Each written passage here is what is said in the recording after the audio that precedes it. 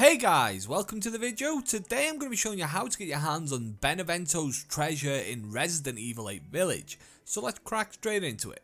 This is the grave here that we're trying to get into.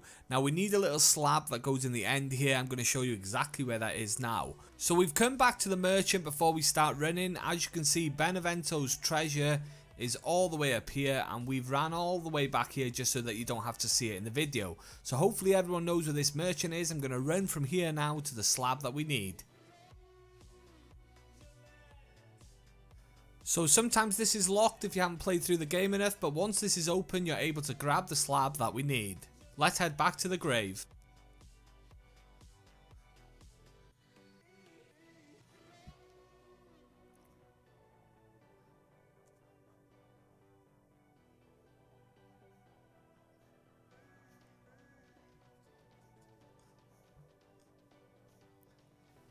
And here we are. This is the grave site. We need to add the stone in here. I'm going to let you guys do that yourself so you can see what's inside. I'm going to leave the video there anyway. If you liked the video, like the video. Subscribe if you want to see more. Thanks for watching as always, and take it easy.